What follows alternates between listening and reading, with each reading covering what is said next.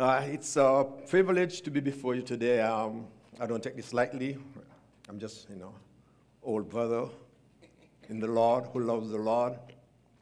And I'm walking this path that is set before us, and it's a long walk. I've been walking with the Lord since 1983.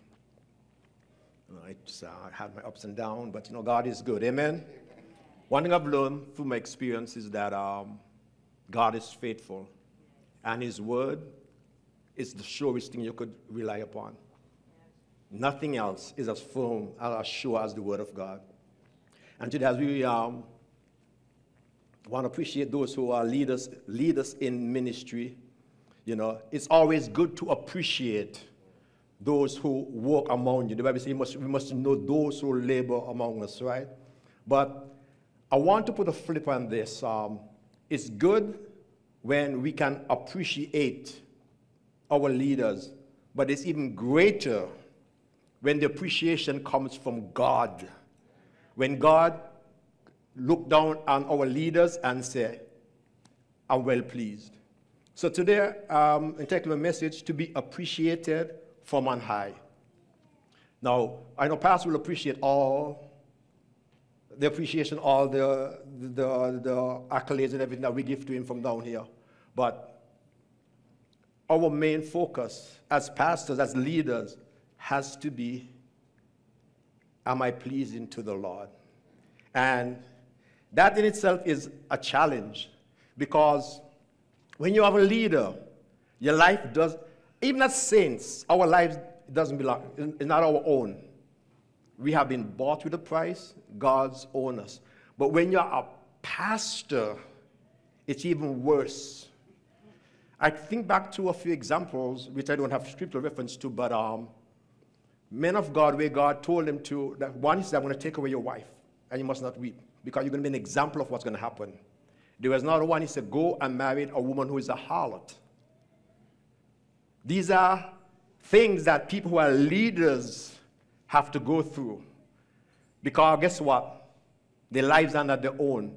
Their lives belong firstly to God and to the sheep that they shepherd.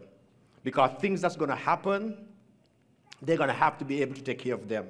So if by perchance you're looking at your pastor and you know that they're going through things, don't automatically think that they sin in their lives. These things are happening because God knows down the road they're going to be people who are going to need this same consolation whereby they were comforted. So God has to prepare them so that they can be one who could associate with what we are going through. So be careful how you view your leaders, the man of God, the people who lead you, because it's not always as it looks. James 3:1 says, my brethren, let not many of you become teachers, knowing that we shall receive a stricter judgment. You see, when God calls us out to be leaders, call one out to be a leader, the level whereby God will judge them or hold them accountable is higher. Amen? Amen. Whereby, God may wink at us as individuals who are followers or who are under the leadership of pastors or so forth. He might put up with things a little bit more. But when it comes to leaders, the impact of a leader is much more wider, whether positive or negative. And one thing I've learned by nature, and it's also a spiritual law, that nothing that is sowed come back at the same level it was sowed. You put one kernel into the ground, and you don't get back one kernel. You get back a whole set of corn. Amen? You do good, and it come back to you multiply. You do evil, and it come back to you multiply. But when it comes to leaders, it is stricter, because their impact is on the whole congregation, those who God have put them to shepherd. Okay? Amen? Another thing, though, this is a little scary. That's why personally, I hope I'm not in rebellion, but I've asked the Lord, please, if you don't mind, please don't call me into leadership. Because the things I see you do to your leaders, because He has the confidence. Remember, God is God. And God knows more about you than you know about yourself. The things that you think you cannot handle, God knows you can handle. And especially to leaders. You know, there was a man in the Bible, we all understood about Job. And God was so impressed with him that God actually invited the enemy to consider him. And you know the trial that Job went through. So, for our leaders, okay, not just in the church, but across the kingdom of God, God can at any time choose to put them to testing that will test them to the max. And sometimes they will fall. But guess what? The Bible says the righteous may fall 7 times, but guess what? He doesn't stay down. He picks himself up. Amen? So, you know the story of Job and what happened. Sometimes God will select a leader and cause him to go to a situation because he wants to prove to the enemy that he is able, amen, to keep that which was entrusted to him. Amen?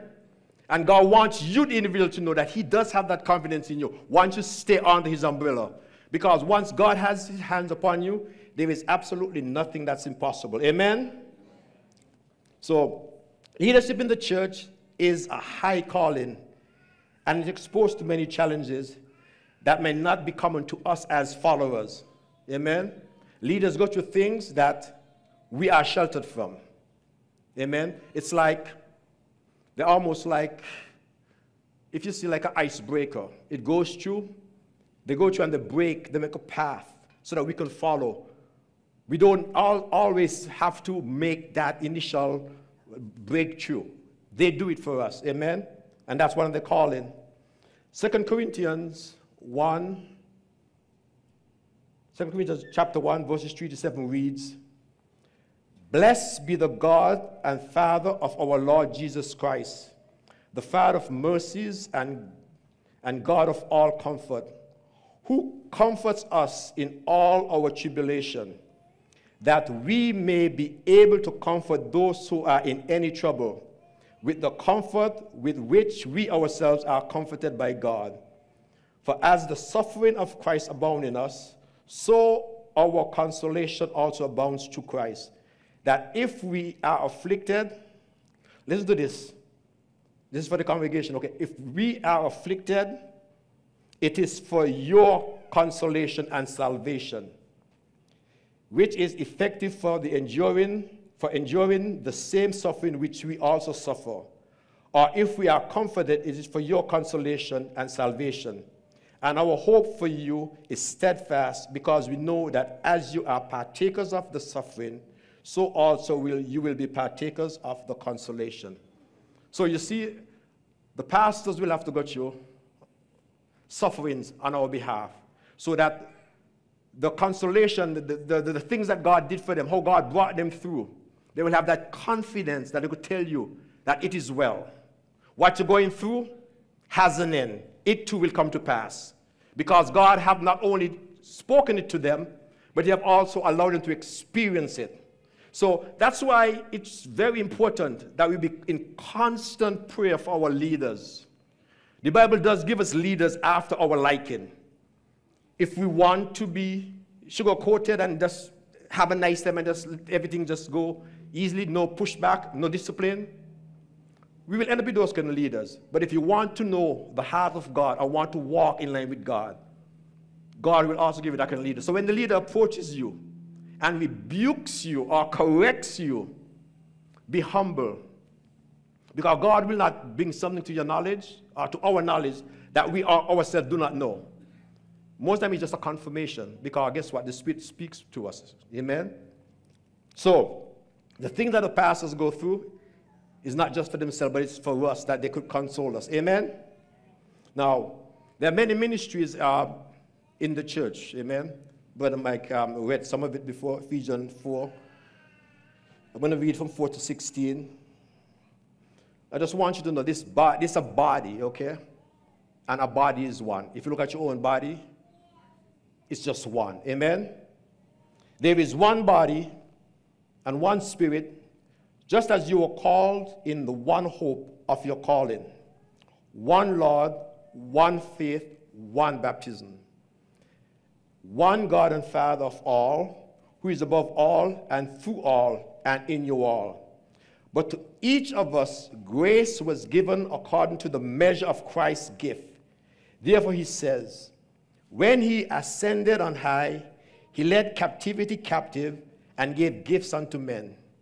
Now this, he ascended, what does it mean? But that he also first descended into the lower part of the earth. He who descended also is the one who ascended far above all the heavens, that he may fill all things.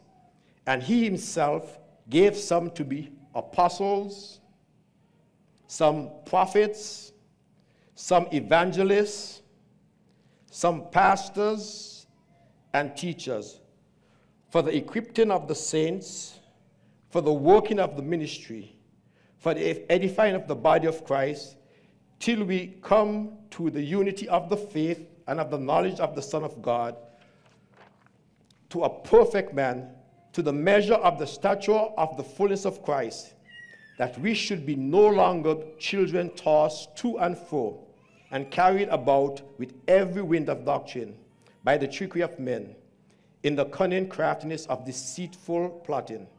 But speak the truth in love, may go up in all things to him who is the head, Christ, for whom the whole body, joined and knit together by what every joint supplies, according to the effective working by which every part does its share, cause growth of the body for the edifying of itself in love.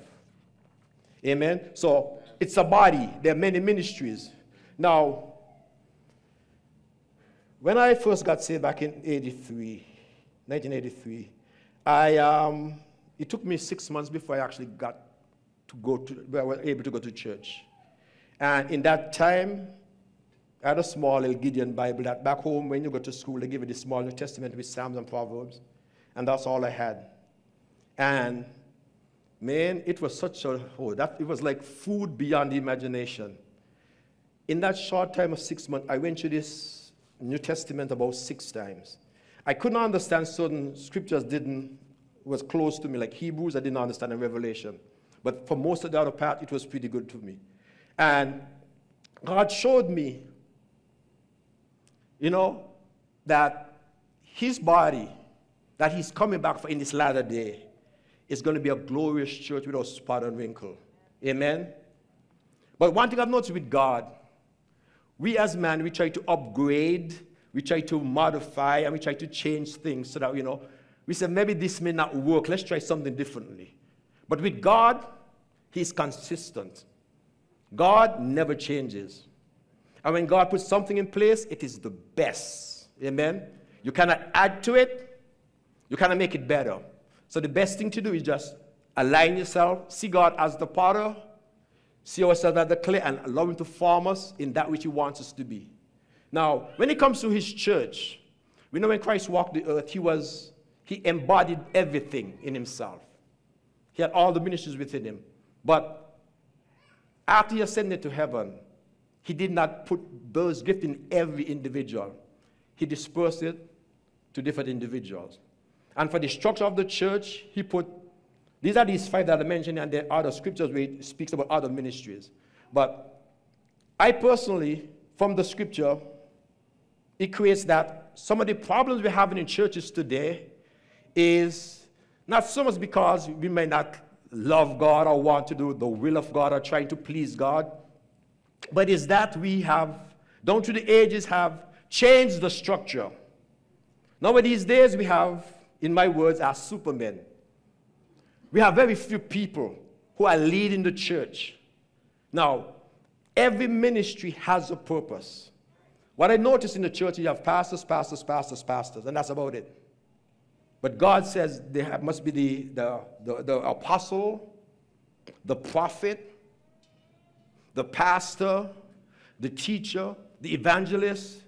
All these are important. It's like the body. If all the body was a head, how would the head get from point A to B? Mind you, the head is important, but still, if it doesn't have the other members to take it around, it's useless. Amen? So likewise, now, this is not a message just to this church. I'm talking to the body of Christ, because I know that Christ is coming back for a glorious church without spot or wrinkle. I know the things that are happening, that happened in the old church, in the early church. He said the latter will be greater than the former. So these things are going to happen. But the people that are going to be partakers of this are the ones that align themselves with the will and the methods of God, not the way we want it to be done, but the way God did create. Amen? So I'm calling out to the churches to start praying earnestly to God that He will fill the ministries, the churches, with all the ministries. Because the Bible says when this happens, we come together as one. We will no longer be tossed to and fro with the cunning trickery of man, but we'll go into the perfect man. We'll come to the fullness of Jesus Christ, and we'll be able to withstand all the attacks of the enemy. But if we do it our way, we're going to leave cracks in the wall. Amen? And the enemy will be able to come in and do some damage. He still can't overpower us totally, but he will be able to inflict us more. Amen? And this is at the age we're living in, things are going to happen. The church is going to be persecuted. It's just a matter of time. It's happening in other parts of the world. It's just a matter of time that it comes toward the front door. Amen? Now I want to, the fourth ministry spoken here was the pastor. And the Bible talks about a pastor as a shepherd. And that is very appropriate. Because if you understand shepherds, they actually are willing to put their lives on the line for their sheep or their livestock. Amen? So therefore, we need to have an appreciation for them. Amen? Because the Bible did, in the Old Testament, it spoke about different, and in the New Testament as well, of shepherds who were not good and what happened to the sheep. They get scattered. Amen? So we need to show an appreciation for our leaders. And sometimes people say it's understood. Oh, they know that we love and we appreciate them. But it's always good to verbalize it. Not just on this day, but as often as you have opportunity. Let them know that you appreciate them. Let them know that the work they're doing, that you appreciate what they're doing, and you know that it may not be easy, but you want to encourage them to keep on keeping on. Amen? Because if your leader fails, guess what? It's going to have a great impact on you and all of us. Amen? That's why the enemy, he attacks the leadership. Because, you know, if he could cause damage to the leadership, he will affect the whole body. Amen? So we got to show appreciation, okay? We have to let them know that we love them, we highly admire them. Now, I'm not talking about giving your pastors worship. Okay? But the Bible says, give honor to whom honor is due. Amen? We don't elevate them to become gods. I mean, there's some leaders who like that. They gloat in. They want to be called special names. They don't want to carry the Bible. They can't speak to anybody. You got to make an appointment just to speak to them. I pray that our pastor will not become like this. Because Jesus Christ, he was among the people so much that the woman was able to touch the hem of his garment. Even when we look back in the Old Testament with Elijah, I think it's Elijah, he saw when the lady came whose son had died, and she tried to hold on to his leg. And Gehazi said, try to push her away. And Elijah said, leave her alone. Because it's a practice. You protect your leaders. It is a practice. But Christ broke that. He allowed people to come unto him. Amen? There were times he had to separate himself from them, but that was just so he could speak to the masses. So sometimes you see he will get into a boat, and he go, because there's people that they press into him. They so wanted to what he had to receive from him. But Christ always made himself available. And sometimes he even went into a compromising position. When I say compromising, thing that we will not do. He'd go to the home of a Pharisee who he knew was not a godly person. He'll go to places because guess what? The light has to shine in the darkness. Amen. It's not that he's going there to partake in fleshly behaviors. So if you see your pastor going to a place, I might think, that's a bit compromising. Should he be going there? You don't know why God is sending him there. Amen? I heard stories of pastors going into bars and rescue people who was about to commit suicide. Why would a pastor go into a bar? Now, be careful. Don't use this as an excuse to go into bars, to feed the flesh, say, I'm doing the work of the Lord. No, you got to make sure it's the Lord who is calling you to that. Because if not, you can destroy yourself and you could cause others to go astray. Amen? So it's important. Amen? So we got to show them appreciation. Amen? Let the pastors know that we really appreciate them and we hold them in high esteem. Because the work they do is a...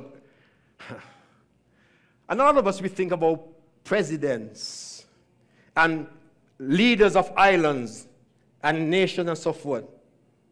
But let me tell you something. The calling of a pastor is higher than that. You may think, what are you talking about? These people have millions of people who they govern, the Lord over, who are the subjects. But they're doing something that is temporal. A pastor work is eternal. The impact will not just for this age, but the age to come. Amen? So don't ever demean your pastor. Think that he's just one of us, just another person. You know, I know like when royalty come into most people presence, like the queens, the king, the president, everything, people honor them. They behave themselves. They don't do things that are not, you know, they don't think that are disruptive, right? But you notice when the man of God comes up here and he starts to minister, sometimes we disrespect him and we get up and we go all about the place. And sometimes it's difficult when you minister in the word and there's distraction. It takes your mind off of what the Spirit is saying to you. But we have to learn to appreciate and honor our leaders. Amen? Amen.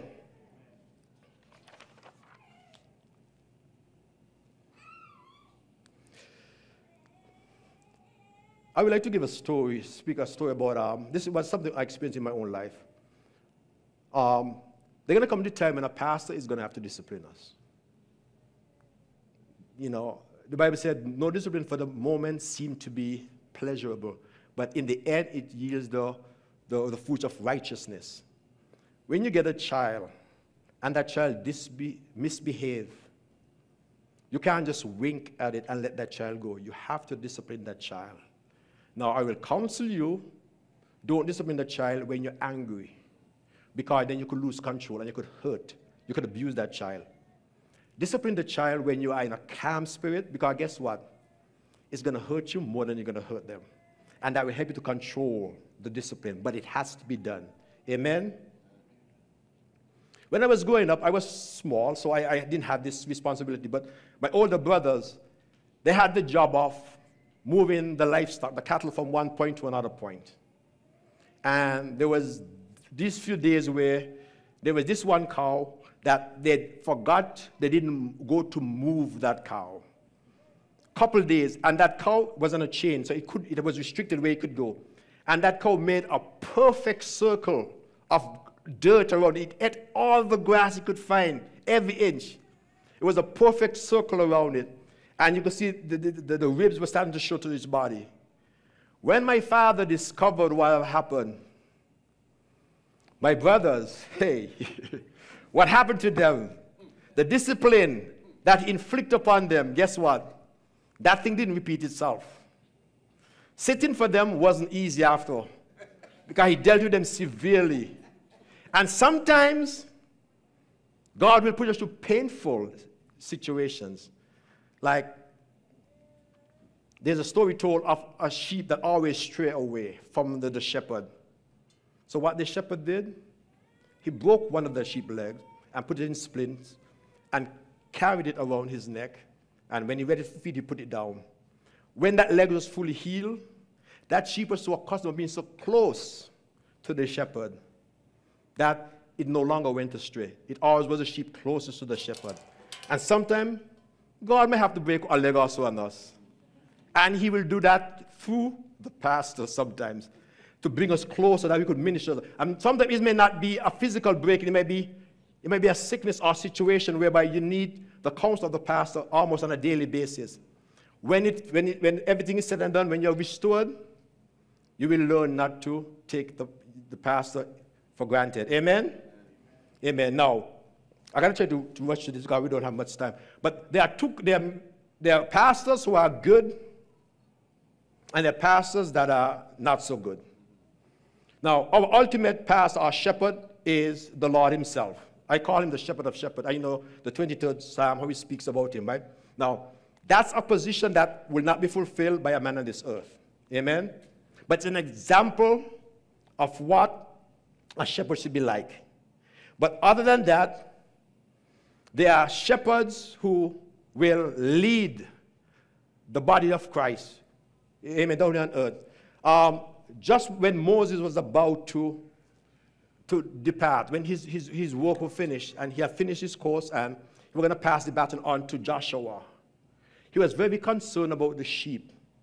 And in Numbers 27, 15 to 17, this was the prayer of Moses, the request of Moses to God. So Moses spoke to the Lord, saying, Lord, and he spoke to the Lord, saying, let the Lord, the God of the spirit of all flesh, set a man over the congregation who may go out before them and go in before them, who may lead them out and bring them in, that the congregation of the Lord may not be like sheep which have no shepherd. You see, when one shepherd finishes his course, he wants to pass it on. He wants the work to continue. Amen? So that's an example of a good shepherd. Another one is in Isaiah 40 and 11. He said, a good shepherd, he said, he will feed his flock like a shepherd. He will gather the lamb with his arm and carry them in his bosom and gently lead those who are with young. Amen? This talks about God and also about a good shepherd. Amen? They will care for the young. They will care for those who are feeble, those who need assistance. Amen?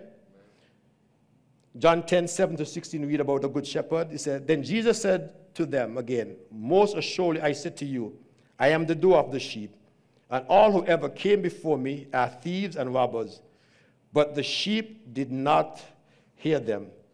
I am the door. If anyone enters by me, he will be saved, and will go in and out and find pasture. Then he goes on to say, the thief comes except to steal and to kill and to destroy. I have come that they may have life and have it more abundantly. I am the good shepherd. The good shepherd gives his life for the sheep. But a hireling, he who is not the shepherd, one who does not own the sheep, sees the wolf coming and leaves the sheep and flees. And the wolf catches the sheep and scatters them. The hireling flees because he is a hireling and does not care about the sheep. Jesus said, I am the good shepherd, and I know my sheep, and I'm known by my own.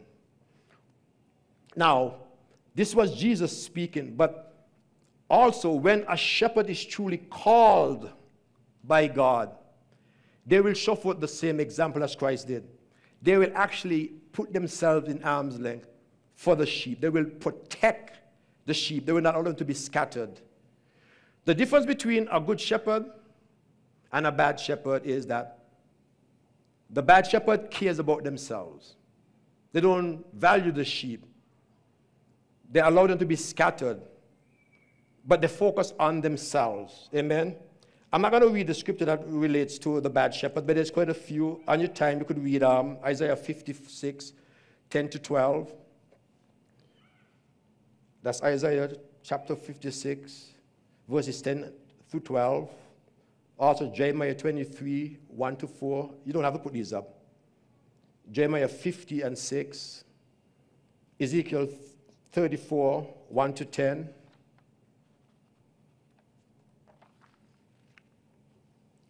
That is a few examples of things that happens to shepherds when they're not faithful to God. Amen? But I want to come down to why we're here today. Now, I said we want God to honor us, but, we also need to honor and respect those who have leadership over us. Amen? 1 Timothy 5 and 1 reads, do not rebuke an elder, but exhort him as a father, younger as a brother. This is important. This is not just only talking about pastors, but also elders, people who are leaders. We got to respect headship. Amen? God works on headship. 1 Timothy 5:17-21 reads, "Let the elders who rule well be counted worthy of double honor, especially those who labor in the word and doctrine. For the scripture says, you shall not muzzle an ox while it treads the grain, and the laborer is worthy of his wages." He says, "Do not receive an accusation against an elder except from 2 or 3 witnesses." He said, "Those who are sinning, rebuke in the presence of all, that the rest may fear. I charge you before God and the Lord Jesus Christ and the elect angels that you observe these things without prejudice and doing nothing in partiality." Now, I want to draw on 2 points here. The first point is, he said, they are worthy of double honor, especially those who labor in the word. And I know Brother Mike shared that, if you have a gift for the pastor, it's not uncalled for. It's not like out of character to give the leaders, financially or with some other way of honoring them. The Bible says they are worthy of double honor. Amen? So that's giving as well. So we know they may have their regular salary or whatever, but sometimes you just want to bless the leaders in your midst. Amen? Just give them some kind of gift. So today, if you have a gift for them, it's okay. It's not ungodly. Amen? And a pastor doesn't strive on gifts. He's not going on to try to get you guys to keep on giving him gifts. He probably will reject it if he could. But, he don't want to take your blessing away, so he'll allow you to give him the gift. So if you want to be blessed, bless the man of God. Amen? And you will receive a blessing in return. Amen? Now, it also says something that is very strange. I've heard pastors speak about, touch not the Lord's anointing and do his prophet no harm. But in that statement, it speaks about, first, the prophet, which are the leaders, and it also speaks about his congregation. He's not just saying, touch not the Lord's anointing and do his prophets no harm. There's the prophet and then the anointed ones. We are all the anointed ones. The Bible says we have an unction from the Holy Spirit, and we need that no one teach us, because that anointing will teach us. When we come to church, you see, we don't really come to church for the pastor to reveal things to us only, but it's a confirmation. God deals with us, and the word that he gets, the Spirit quickens it towards our understanding. It cannot be head knowledge. It got to be heart knowledge, spiritually enlightened, revelation. Amen? So, there might come a time when the pastor might err. It's not, we see David, he did. Didn't David err? He messed up, right? And the prophet had to come and speak to him. Amen? And David was ready to bring down judgment. But then he realized that the prophet said, "You are the man." So, but if ever the pastor may slip, please, in the spirit of meekness and confirm, make sure what you don't think, make sure you know what you're saying. Approach him in meekness and speak to him. Nobody is above reproach. The Bible says, "Let him who thinks he stands take heed lest he falls." Amen? I'm going to wrap it now because I think I'm going to pass my time. But I just want us to honor our leaders. Pray for them constantly. Pray for them constantly, because the enemy has a bullseye on your leaders. And if he could take them down, if he could cause them to fall, it will impact the body. Amen? So today, let us pray for our leaders, for our pastors, and that God will give them the wisdom and the knowledge to lead us in a way that is pleasing to God, that when God can look down on them and say, "Well done, thou good and faithful servant." Amen? Because it's not it's not necessarily the magnitude of the calling that's important, but it's the faithfulness. Amen? I want to thank you for giving me this listening ear. Continue, please, to pray for the leaders here, and not just for our leaders, but leaders across the kingdom of God, because the church is suffering a lot of things because we have leaders who are self-focused and not thinking about the kingdom. Let us pray and stand behind our leaders And if they need correcting, do so in the manner that is pleasing to God. Amen. They're not above reproach. Amen. I want to thank you. Amen. Praise the Lord. Audio Jungle.